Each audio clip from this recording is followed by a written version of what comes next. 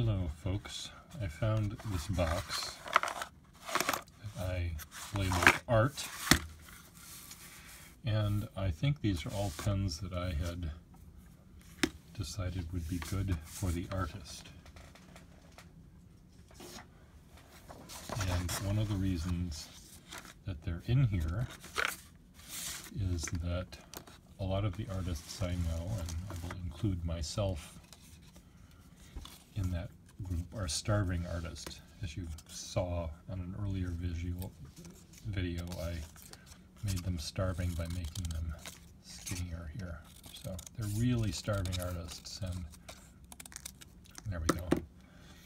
And I know that money is a concern for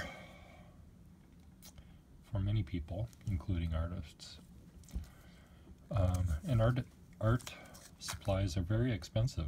You go to an art supply store and you could fill up a shopping cart that you would borrow from the grocery store, and just a couple of aisles you could fill it up with tens of thousands of dollars worth of oil paint. So I know that you're willing to spend money on some things, you artists out there, and why not spend it on a pen?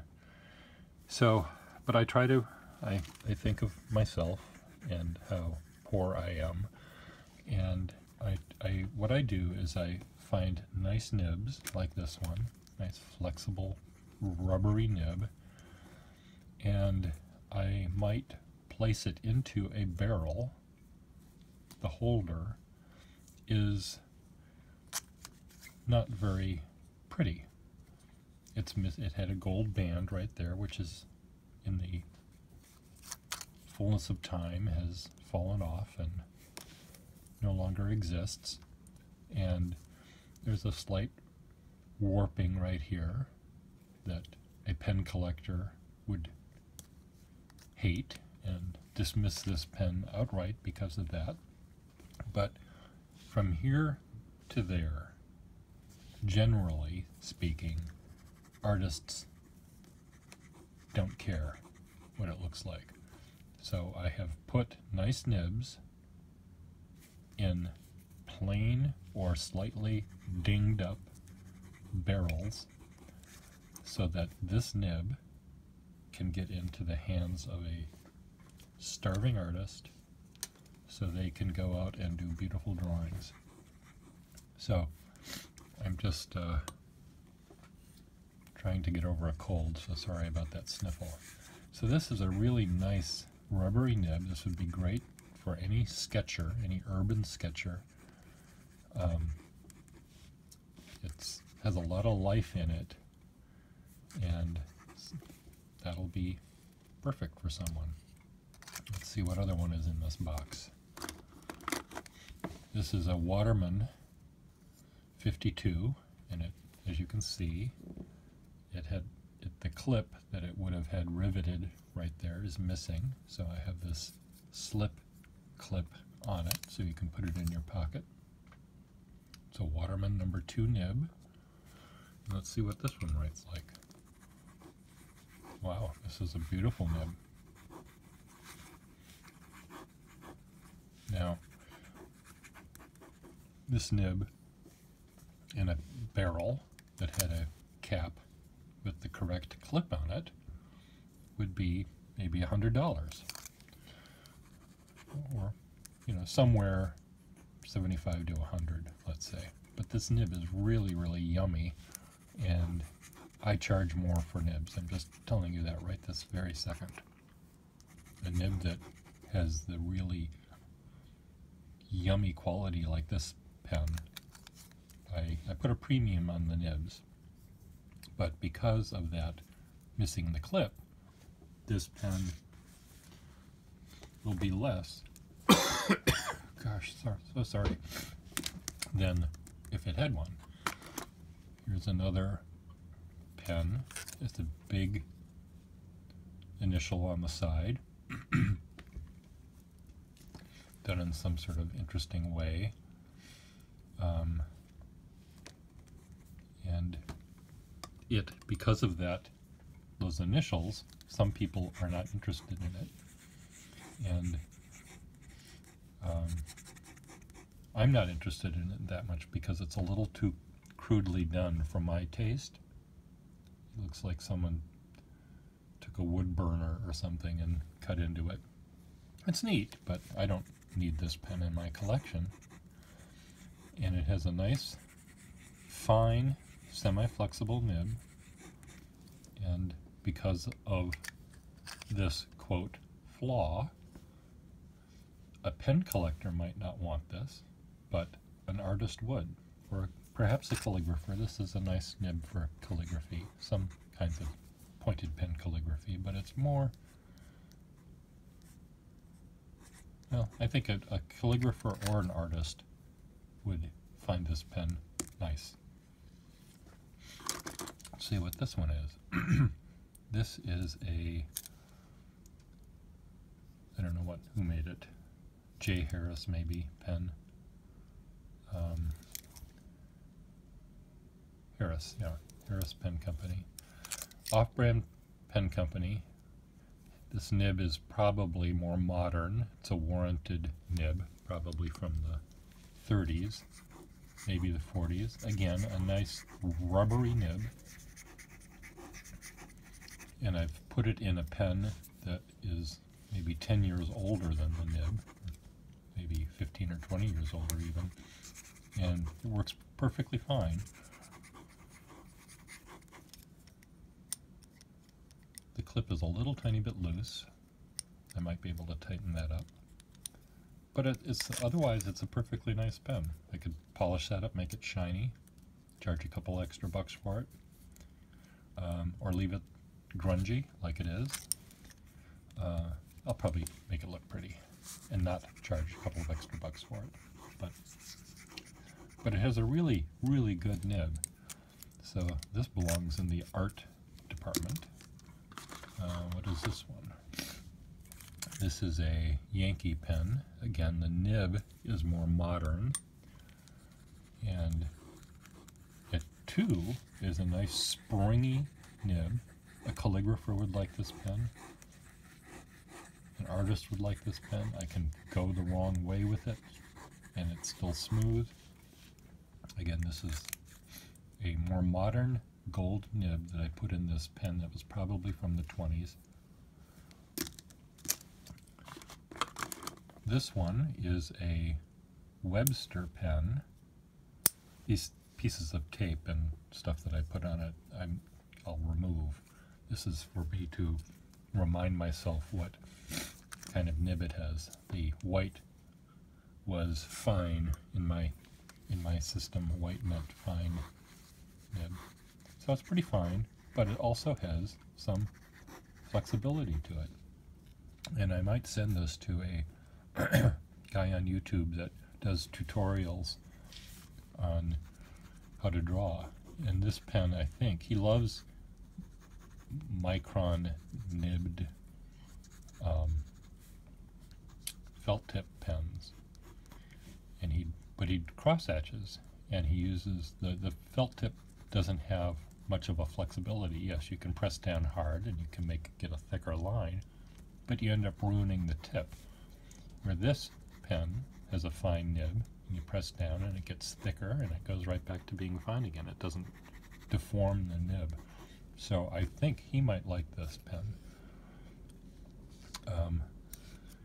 This is a little tiny bit loose in here. So what I will do is take a little tiny piece of paper, little piece of tape, and put it in there just to add a little tiny bit more friction. Sometimes plastics on pens expand or contract over time, and things that used to fit very snugly no longer fit. And that's a way that we pen repairmen can repair a pen. Now, some people might figure out other ways to do it, but this is a way that, I mean, yes, I could look through all of my parts and find a section that's tighter, but that requires me to look through all my parts, and I've got thousands of parts, and I don't have the time to do that. Whereas I can take right now a piece of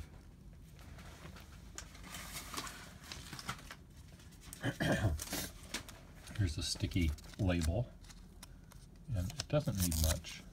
Maybe just this little tiny piece right there. Oh, aha! Well, I need to get my pliers out to put that back on. And I just take a little tiny piece right there.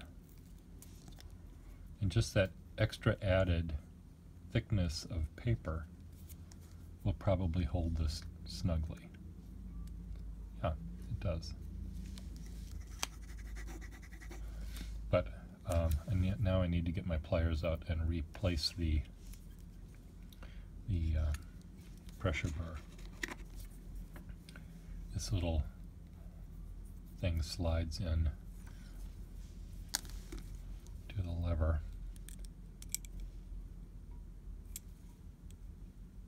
Anyway, I'll fix that, get that going. But this might be the pen that I'll send to this guy named Alfonso Dunn. Look at his Alfonso, Alphonzo Dunn. Look at his videos. He's very generous with his knowledge and his time and his talent. And I think I may send him this pen as a thank you for the services he gives to inspiration and knowledge that he gives to artists around the world. And as my thank you, I'll give him this pen. And if he wants to plug my videos and my pens, he's welcome to do it. If he doesn't, he doesn't have to. If he doesn't like the pen, I hope he'd send it back, but I think you'll really enjoy it, because it does everything that he seems to like to do with the pens he uses, but it does a little bit more on top of that. So this might go to Alfonso. Put that right there. Here's another pen that a collector doesn't care about, because there's I don't know if this is mismatched or if this was an attempt at some sort of beautification, but they did belong together at one point. They have the same sort of trim on it. Sometimes barrels and caps change color based on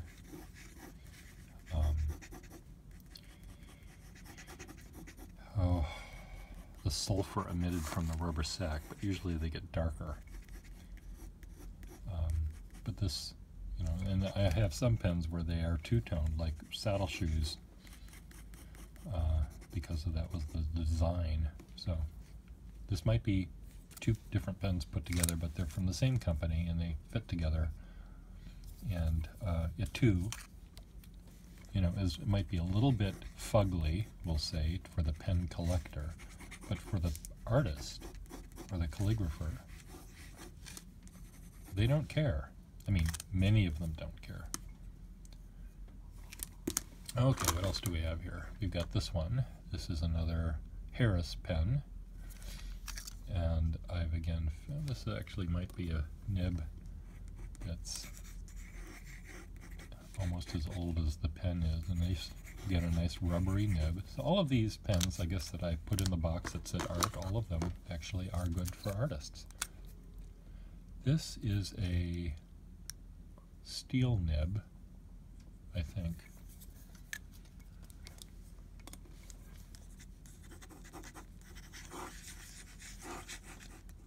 It might be gold. Where's my loop?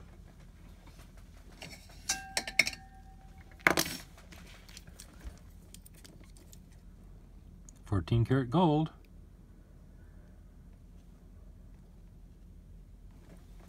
Yeah, it's a gold nib. The nib looks like it had been dropped on its little nose at one point in its life. So it has a little bend at the end of the tip. And that's always a very difficult thing to fix. So, but it writes perfectly fine. So again, I may not risk damaging it more by trying to fix it. So this is something I probably, not all of these pens I would send across the country to someone that I've never met, but this is something that I could, you know, show someone face to face and say, you know, there's this little ding that it has. I don't think it damages the way that it writes, but I just want you to be aware that that's there. I don't want some pen collector to say that I was screwing you by selling you a pen that was damaged. Now this pen is a Morrison pen, and this one, artist or calligrapher or drawer can certainly buy it from me, but it's almost in perfect shape. It's missing a gold band here, so maybe, but a Morrison collector might like this better than an artist, so that maybe will go in a different box. Finally, the Moore Writer. This is a Moore pen, and it looks like it has a slightly stub nib, which it does. So this one, I think I will aim toward the calligrapher who likes doing lettering that requires a nib like this. Yes, an artist could draw with it, but I'm going to save this one for a calligrapher if I don't keep it myself. There's a slight upturn to the back of the barrel here, so the cap doesn't fit straight on like that. It sort of sticks up, and a pen collector who collects more pens would say, gee, I don't want that because of that problem, and I'll say, okay, fine. But this is going to make a calligrapher very happy, and I might just keep it because I'm learning to like this kind of lettering more these days. Moore Nibs, this company, their nibs were often a little bit flimsy. If I were to take this nib out, there might be a crack in the back here. That tends to be, you know, every third Moore pen that I tend to see. Well, maybe that's too many. Every fifth Moore pen, one of 5 has a little, it might have a little crack in the back where it is shoved into the pen. I don't know why they do, but they do, and well, I'll tell you why, because the pens, they use a thinner gold, they make them thin, which sometimes cracks. So anyway, it's it's a nice looking pen if you ignored that little thing that it has. It's fluted, it has little sides to it, it has this lovely greenish color, fancy gold band. It's called the Moore Writer. This was sold probably to students, but it has a really nice stub nib, so this is going to go in the calligrapher. This will go with the calligrapher kit. This will go to the collector kit group, and these are going to go to the artists. So, and I'll end up probably keeping this one. I just will, just because it's mine, and I'll just keep it. It's really a nice, yummy nib. No, I'll probably sell it. I'll enjoy using it for a couple of months, and then I've got a couple of calligraphers that love this kind of nib, so, and they use it all the time. They write with that kind of nib all the time, and I just do it occasionally. And I've got other pens that I can do this kind of writing with, but this is going to make someone very happy. other than me. So what I'll do with these pens is try to figure out what they're going to cost and post little pictures on my comment section to this video, and hopefully some of these pens will end up in your hands. And for the most part,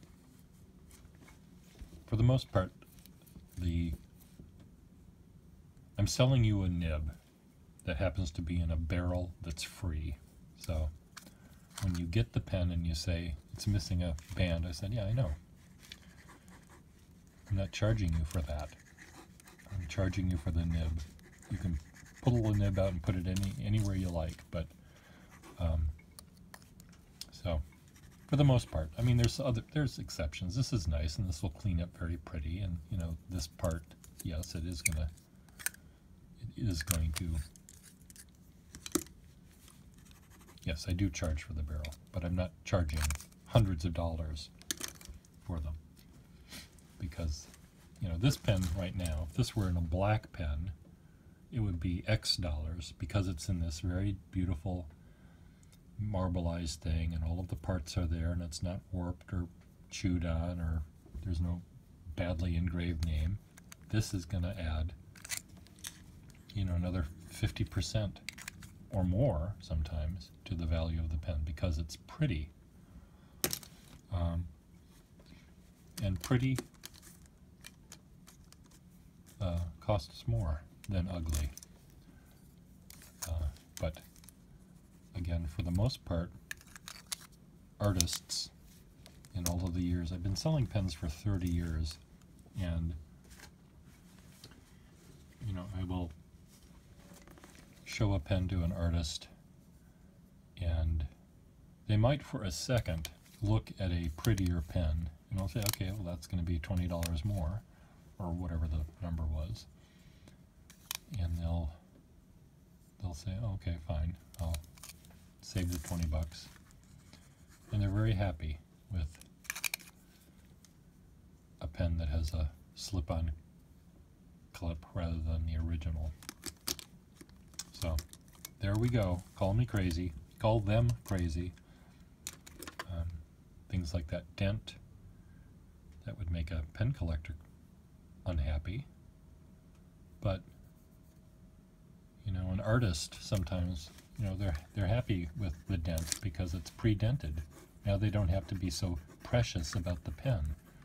They can, not that I recommend it, but they could drop it on the floor, and if it gets another dent in it because of their carelessness, they're not going to get all depressed. They'll just have another dent. Already has one. Let's put another one on it. So, yes, I'm making huge generalizations about everyone. Look at this one. A dog might have, yes, I think maybe a dog grabbed this. Forensic analysis show that these are dog bites rather than human teeth. A little too pointed. This, again, this cap would make everyone unhappy except for me. I think it's kind of fun. And this is on the wrong pen. This is supposed to have a screw cap, but it came this way to me, and I'm just keeping it this way because it does work. And I'm not selling this to anyone, I'm just using it myself, because it has one of these really neat nibs that I'm learning to like. So there you go. Hopefully one of these pens will end up in your hands. This one is going to go to Alfonso. Alfonso, I hope you like it. I think you will. I predict you will. And thank you for your generosity to me and to all of these artists out there. You're very generous with your time, and so you guys look him up. Alfonso Dunn. If I had a Dunn pen, I would give you one of those, but they don't fill very well. They have a very They're a very good quality pen, but I don't know how to make them work. The Dunn Pen Company. So, this is a Webster pen. And this, the flaw with this one is this clip might be a little bit sprung. It's a little looser than most of them are, so. But it seems to be fine. Anyway, and this is a little loose, but I'll fix that. This is for Alfonso, but these may be for you guys, or gals, whatever you are. And this is going to be for me, and then for a calligrapher. This is going to be for a collector, I think. But these might be yours. Thank you.